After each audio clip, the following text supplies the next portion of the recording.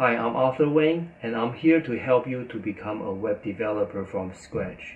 Unlike web design, as a web developer, you really need to know how to do the programming from the design layout to the interaction of contents and all the way to the source of data.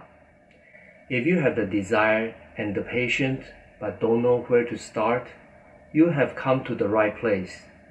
I have done web development since beginning of the internet in 90s, and I'm 100% self-taught developer just like you, so I can simplify the technical terminology and concept so that people can understand. I have worked as a web developer and a software engineer for many years in various companies, including Fortune 500 companies and across many industries, such as hard drive manufacturer, search engine, entertainment, and healthcare. I also provide consultation services to small business. Right now, I feel like I can give back and hopefully make a tiny difference in people's lives. So I want to share my knowledge with you and devise training courses in such a way that are really unique and useful for you to enter the world of IT. Unlike the traditional courses, grouped by basic, intermediate, and advanced, I want to divide the training courses by job preparation series, on-the-job series, professional developer series. In this way, when you finish the job preparation series, you know that you are confident that you are ready to search for an entry-level developer job. When you finish on-the-job series, you will be confident in performing the job as a developer and know how to work with different IT personnel.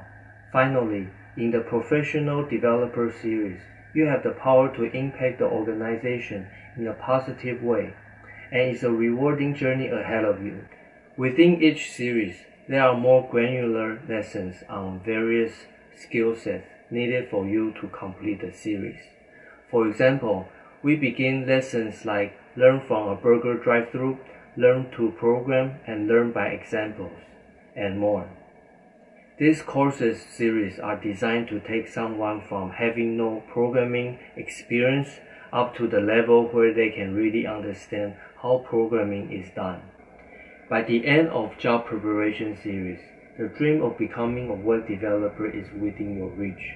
When you finish on the job series, you'll be ready to work as a web developer on day one. Here are some words of advice.